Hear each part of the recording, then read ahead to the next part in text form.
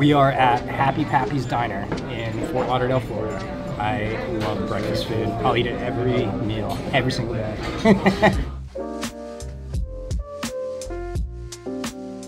I mean, it always sounds a little cocky, but you know, high quality for sure. I mean, I have really exacting standards, so you know, I don't let anything leave my shop unless I truly 100% believe in it. There's always going to be, you know, some character, some very natural flaws in some of the work, but everything is going to be to an extremely high standard. I'm Chris Giffrow at Cowdog Craftworks. I am a woodworker specializing in hand tool woodworking, and we are in Fort Lauderdale, Florida.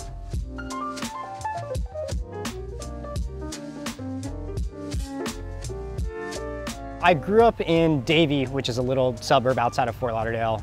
It's just down the road from here, but yeah, that's where I grew up, born and raised.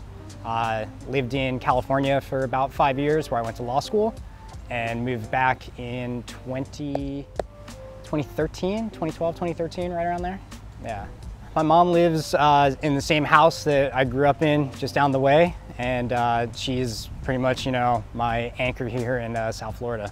Hot and humid, but we have a very heavy Hispanic culture here, Caribbean. It's definitely the definition of a melting pot, for sure, yeah.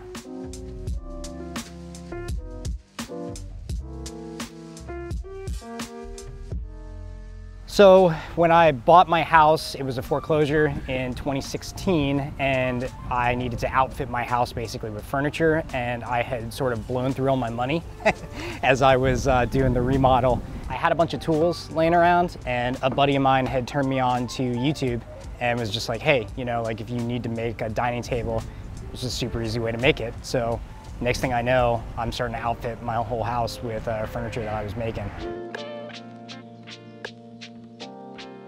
One of my favorite things is working with vintage hand tools, and I like the idea of being able to not only make things the way that they were made, say, you know, 100, 200 years ago, but to use a tool from a craftsman that was previously used, like, you know, like I said, 150, 200 years ago, and to have that history like in my hands that I'm being able to apply to something I'm making today. Japanese carpentry, there's this concept of take the line, leave the line, or split the line.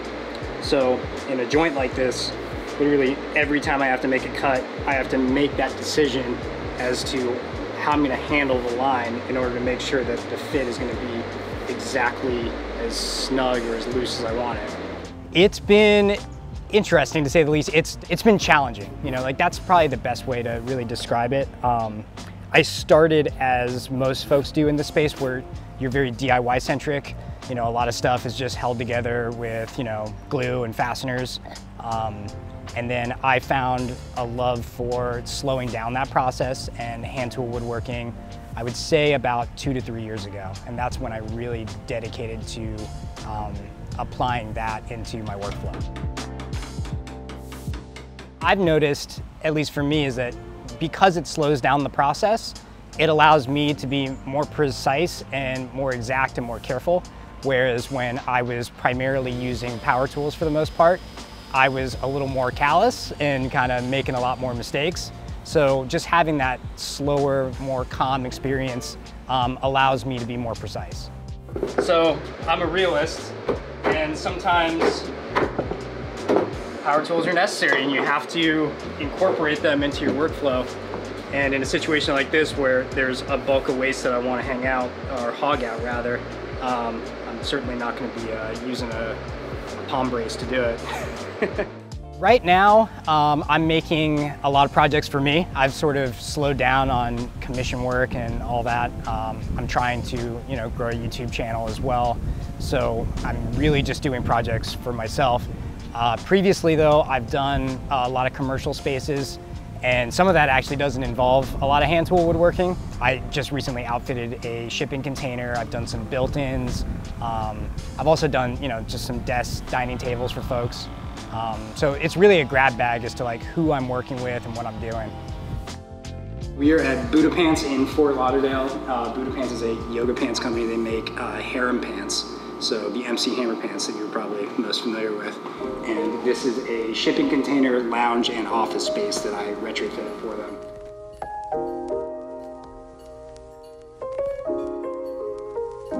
My favorite project is actually my workbench, to be quite honest. Like that was it's my first start to finish hand tool workbench. It's an 18th century carpenter's bench, the Nicholson workbench.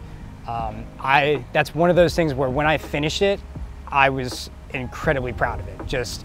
And it's something I get to use almost every single day in the shop. So, it's not something that just sits there and looks pretty. It's pretty and it's functional. And I also like the ability to abuse it a bit. And it's just fun, man. It was a really cool and challenging project. And it's one of those where there were struggles along the way, but at the end of the day, I was just absolutely in love with the way it turned out.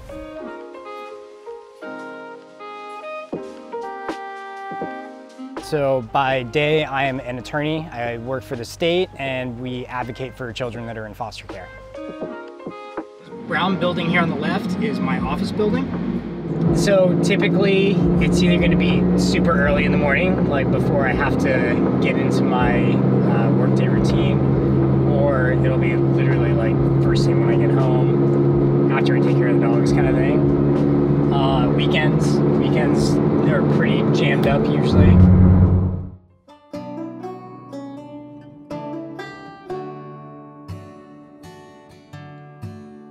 I work almost exclusively out of a one-car garage, and that one-car garage is quite small. It's an old converted carport, and it also houses my washer and dryer. So, I have to maximize my space efficiency, really, and try to get the most out of that. So a lot of things are on wheels. My workbench is also the outfeed table for my table saw. I designed my workbench in such a way that I can work effectively on both sides, whereas typical, like a Rubo workbench that you see in somebody's shop is a lot of times butted up to a wall. I don't have those luxuries. And honestly, that's actually one of the reasons why I also appreciate hand tools too, because the footprint on my tools is not huge. Like I don't have a big standing bandsaw, a drum sander, those kind of things. I have basically my walls as my storage space for all my equipment, so. Well, I guess what I could say is that, my dad was a big inspiration for a lot of this. So my dad was not a woodworker, but he was always a handy guy. And I remember as I was getting into, woodworking, it was towards sort of the back end of my dad's life.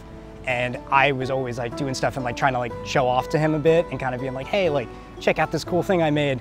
And, I noticed that he thought it was neat. He was pretty impressed, and that brought a lot of happiness to me. And then, even after he passed, woodworking was kind of my therapy, that's what I really immersed myself in just day in and day out, just to try to, process everything. So, I mean, when I think about woodworking, I always think about my dad, even though he wasn't a woodworker. So yeah, this guy on Instagram just messaged me and he made my shaker desk. And that's the first time anybody's actually said that they've made one of my projects before, so it's pretty cool. I'm pretty excited about it.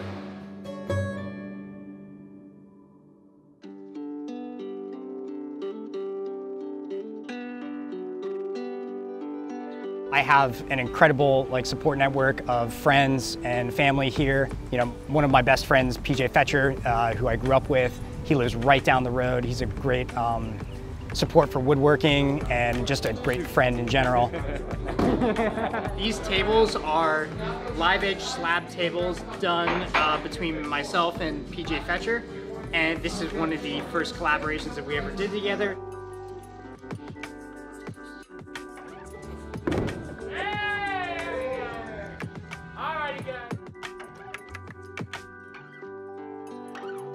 Obviously, my fiance, Lindsay. So Lindsay's a huge support for me in helping me pursue woodworking, pursue my goals and my dreams, and she really empowers me to do anything I want as far as woodworking is concerned, and being a part of this community, pushing myself on YouTube.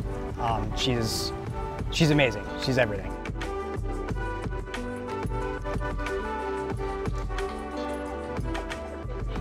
I like to really push myself to be uncomfortable, and try new and different things. So I'm constantly experimenting, I'm constantly doing things that are way outside of my comfort zone.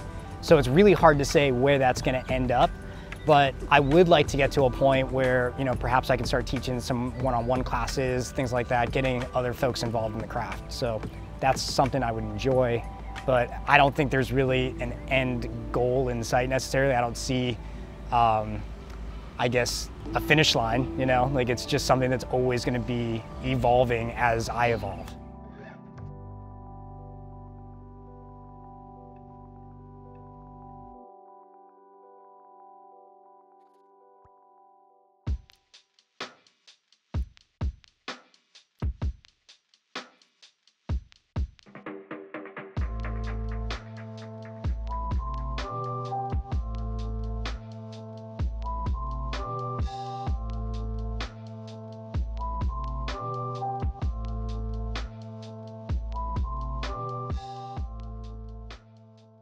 I'm like a woodworking superhero.